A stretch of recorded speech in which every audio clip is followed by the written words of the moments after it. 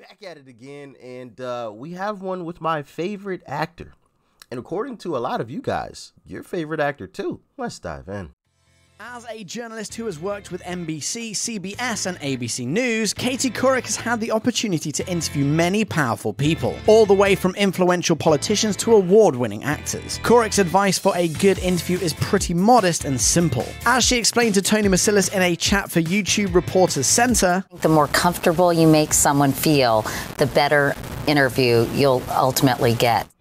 She also expressed the importance of being warm and welcoming when speaking with interview subjects. Unfortunately for the Virginia native, her advice didn't come in handy during a 2004 interview with actor Denzel Washington. Washington apparently wasn't happy with Couric's line of questioning, which resulted in her feeling shaken after the interview. As she recalled during an April 2020 appearance on the podcast Everything Iconic. For years now, there has been an ongoing debate about whether celebrity figures should share their opinions on politics. Katie Couric brought up this hot-button topic in 2004 when interviewing Denzel Washington for Dateline about a movie he was promoting at the time, The Manchurian Candidate. Considering the movie is a political thriller, it arguably makes sense why Couric asked Washington whether he agrees with the idea that, quote, Hollywood folks should stick to acting. In response, Washington told Couric, I don't know what Hollywood folks are, first of all. Hollywood is a town that has some stars on the sidewalk. I don't know anybody from there. Couric pressed... Denzel is not the one. And I think that's why a lot of people love Denzel Washington. He's a no-nonsense type of guy. You know, he doesn't take any BS. Don't lump me into this group or that group. Like, no, I am my own man. I am Denzel Washington. Don't put me in a group with them or them over there. Like, no. Denzel. That's it. And I love it. I respect it.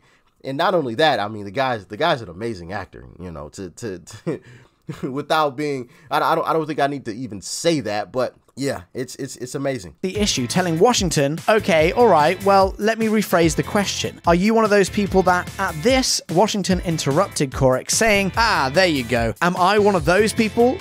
Isn't that interesting? When the reporter tried to redirect once again by pointing out that Washington is an actor, the Training Day star shot back. No, I'm not that either. I'm a human being. My job is acting. Washington's response to Couric's line of questioning apparently left... And that goes back to what I just said. Like, don't lump them into this other crap. Like, no, I am me.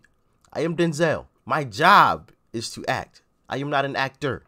Don't you just love Denzel, man? Just he's just so real, so authentic. It's refreshing to hear and see someone like this that still exists in a world of a bunch of whiny crybabies who want to tap dance around everything and all this other crap. He's just straightforward. I'm gonna shoot it to you straight. If you like it, you like it. If you don't, then so be it. I love that. I love that. No nonsense. Left the interviewer shaken. On the Everything Iconic podcast, the Couric's line of questioning apparently left the interviewer shaken. On the Everything Iconic podcast, she went in depth about her feelings after the interview. I remember walking out and feeling really kind of shaken that he had kind of gone after me in a way that was completely, weirdly uncalled for. However, Couric... Whoa. You felt shaken because you had an interview and he didn't answer the questions the way you wanted them to? Man, you have lost all credibility. All credibility is in the toilet. It's swirling down right now. What kind of crap is that? Am I wrong, y'all? Let me know. Maybe I'm wrong, but like I feel like that's total BS. I felt like this was probably one of those situations that we've seen where the interviewer asks a question and they're trying to lead to a certain answer. They ask a question and they know the answer that they want to get, so they try to push for that certain answer. And when they don't get it, it kind of flusters them a little bit because they're like, well, I asked it in a specific way. You know, I led them, with this question beforehand. Like I thought I had them.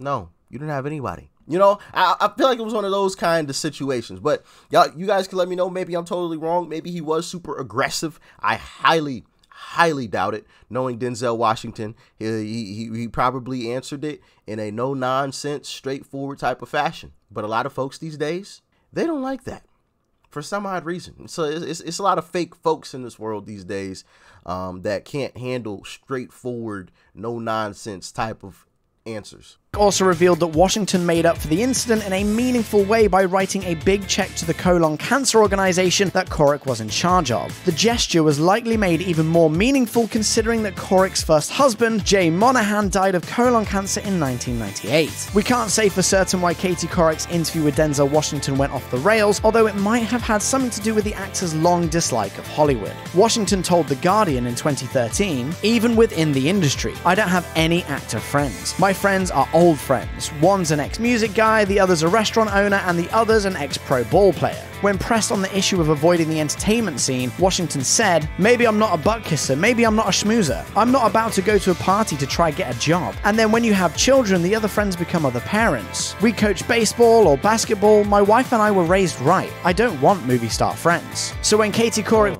Listen, no nonsense. I don't need to rub elbows with people so they don't call me weird. My friends are my friends. No, I'm not. Now I'm sure Denzel isn't going to be disrespectful to any actors or anything like that, but he doesn't need to rub elbows and shake hands with folks just to be part of the group. I mean, his acting skills speak for themselves. Simple and plain. You know what I mean? Like, and that is the type of guy that, you know, should be plastered all over the place. Kids should be, kids should have as a role model.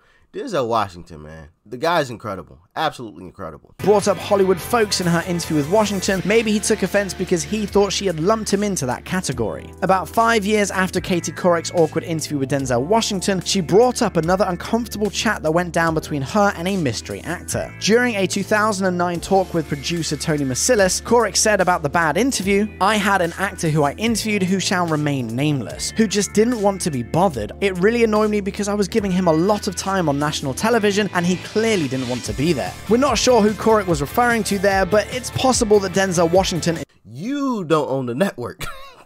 You are an employee. What type of privileged stuff is that? I was giving him time on national television. He's an actor. He gets time on television all the time. Clearly. And last time I checked, you don't own the network.